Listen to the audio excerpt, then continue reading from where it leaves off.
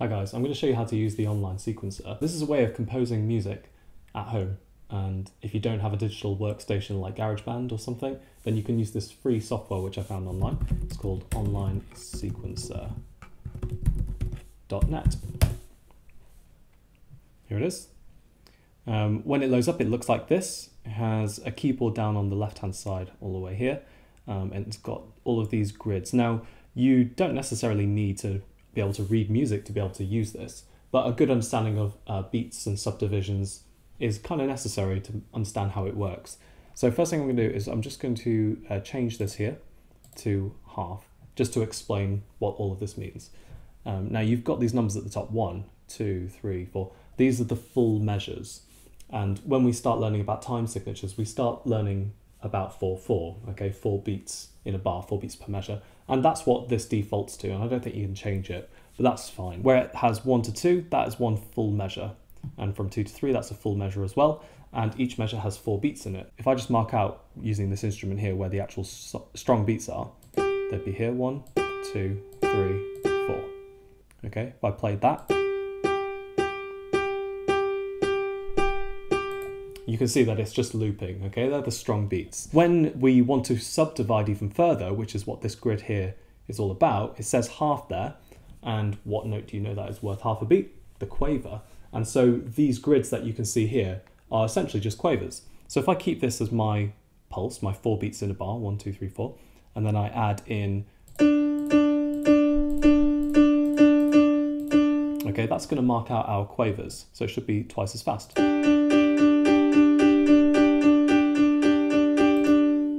Okay, and you can change that grid to whatever size you want. It automatically defaults at a quarter, and what note do you know that's worth quarter of a beat? Semiquaver. Okay, and I've changed it now to a quarter, so if I want to, I can do is put in some semiquaver beats. Okay, 1, 2, 3, 4. I can actually copy and paste this if I want to, so I'm just going to select it, Control C for copied, Control V for paste, and I can just move it here. Okay, so we should be able to hear our crotchets, 4 beats in a bar, our quavers, 8 beats, and our semiquavers, 16 in total. Let's hear it.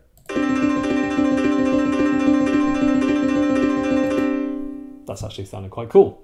Right, okay, now before we get started on learning how to use this, I recommend registering with the online sequencer because it means you can easily save your work. So if I just go to register to show you what it is, it's a free thing, so they just talk about a variety of different rules. So have a little read through these. If you agree, agree. If you don't agree, don't sign up. Username, student or student name. Choose a password, confirm your password. Just put your Holland Park School email addresses in here. And then if you want to say that somebody referred you, I did. So let's learn how to use this thing. You can choose loads of different instruments up here. You can set your tempo, your BPM up here. I'm going to slow this down. I'm going to maybe say about 90. I'm just going to label it a new name. I'm just going to call it rhythm test. Okay, because what I'd like you to try and do when you're composing is just to compose loads of different things. So you can choose your instrument, piano, percussion, guitar, electronic, orchestra. Okay, loads of cool stuff that you can do on this for free, no less. All right, so if I just choose in the drum kit, okay, we've got loads of different symbols. If you click on these different things, it has the sounds that come up. Let me just scroll down a bit. All right, so say I just want to make a rock beat, okay? A rock beat, for example, something like this. The closed hi-hat, that's the cymbals that are together, closed, 2 cymbals on top of each other. They tend to be played in quavers. So I'm going to change my grid to start with, actually. I'm going to change it to quavers just to make it easier to see. I need to go onto the draw button here. So you've got draw, select, and erase. If I'm on the draw button, I can click, left mouse click to insert something. So closed hi-hat, left click, inserts. And if I just want to get rid of it, because I made a mistake, I can right click and it gets rid. All right, so closed hi-hat on every quarter beat. I'm just going to fill up the measure, right, from 1 to 2. Okay, if I play that, just loops. Okay, 1 and 2 and 3 and 4. Okay, so now I want to have a kick drum. Okay, that's what it sounds like. I'm going to have it on beat 1 and beat 3. Okay, you're probably wondering why that's not beat 3, possibly. If you are, remember that's because these grid lines are quavers. Now remember there's 2 quavers to every beat, so we have to count 2 grid lines to find the next beat. Okay, so kick drum on beat 1 and beat 3, and then snare drum. That's a tight snare drum, so I'll use that one. We're gonna put it on beats 2 and beats 4. Okay, so this is beat 1 and 2, and 3 and 4, and okay, let's hear that.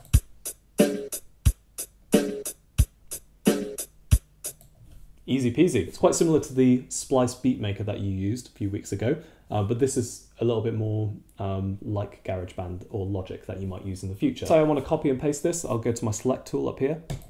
I can highlight it all. Control C to copy. Control V.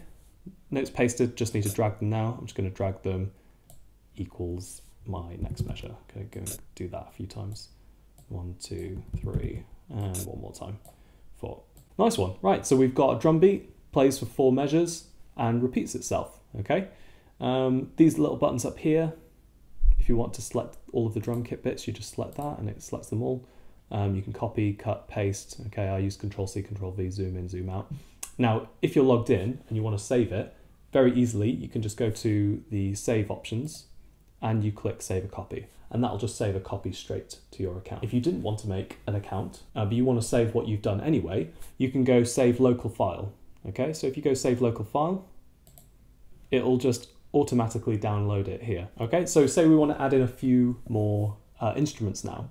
Okay, that's fine. We've got our drum kit. Okay, I'm going to change my instrument now. I'm going to do bass. Yeah, I'm going to do bass. The grid has reset back to 1/4, which is semiquavers. So you've got 4 semiquavers per beat here. I'm going to recreate a song and I'm going to get rid of my snare drums for the time being. B, where's my B?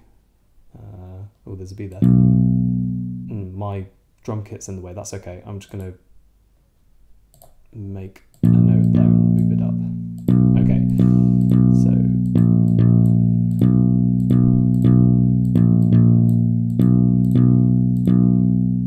right. Let's just finish this bar. All right, so here we go. I've got. Now you've seen that you can add instruments on top of each other onto the sequencer, which is really awesome. It's quite simple, but it can probably get confusing if you've got loads and loads of instruments.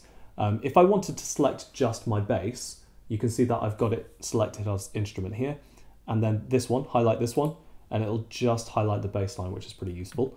If I wanted to move or change my drum kit, I can change this back to drum kit, and oops, I just changed the bass to drum kit. Okay, don't do that. You can undo by doing Control Z. All right, click away from that first. Okay, now I'm going to change it to drum kit and then highlight this one, and then it only highlights the drums. Okay, so that's quite useful. All right, click off. I'm going to go back to drawing. Let's go back to bass. Where am I? All right, here we go. So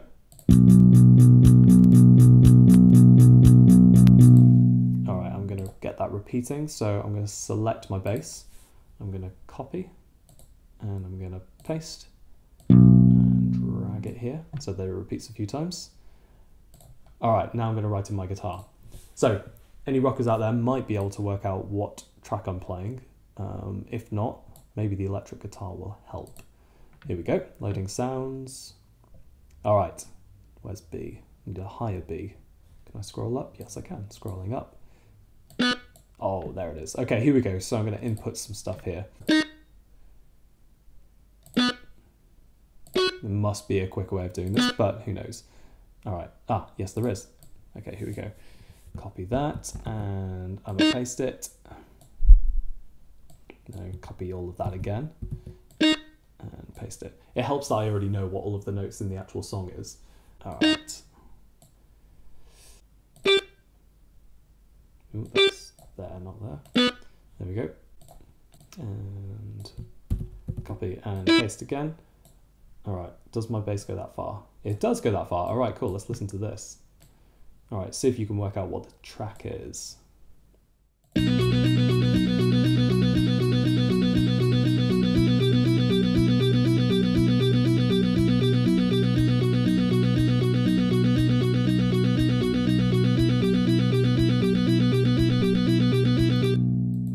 first a tad slow. I'm just going to speed up a bit. 130, let's try that. Yes. Okay, right.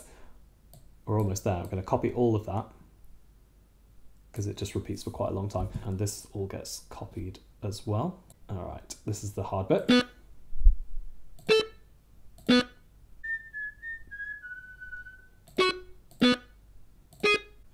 Where's the end of the bar? There's the end of the bar, the big thick line. So let's just repeat that a couple of times. So one thing that you could maybe do if you have any sheet music at home that you want to try and recreate, piano music or something, take the piano music, okay? If you've got quavers, semi-quavers, crotchets, you can then select the piano tool and then input it all on yourself. There's a fun line, okay? This is the guitar line, which is obviously the fun line, but there's another fun line. I'm gonna try, I'm gonna try and do a cello. Cello's fun. Maybe it's here. Can I set the volumes? Let's just try and see something if I can. I can. Right, where's the electric guitar? Acoustic guitar, jazz guitar, electric guitar. Here we go. Let's just turn that down a little bit. It's a bit loud. There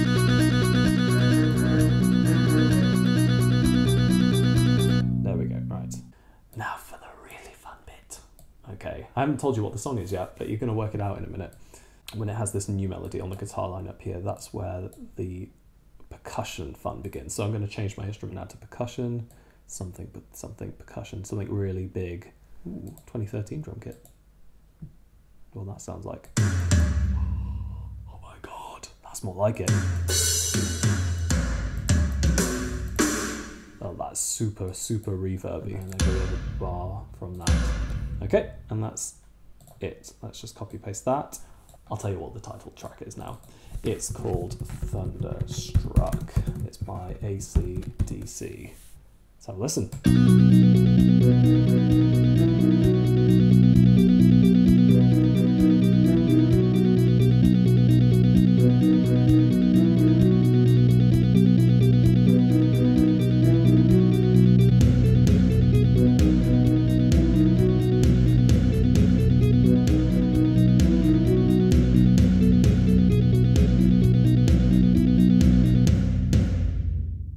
That's about as far as I've got there. Save a copy. And saving. Done. Alright guys, that's a brief, small, little, tiny excerpt of how to use the online sequencer. Thanks guys for watching the videos. Really appreciate it, and it's just great to be able to teach you via the internet. Fantastic stuff. I'm up to 72 subscribers. That's mostly my own students. Thanks guys. If I get to 100 by the end of the summer holidays, I'm going to make a cover for a particular song, and I'm going to leave that song up to you. So leave a comment, recreate some music, make your own music, send me some stuff that you're doing, and just enjoy it. All right, happy summer.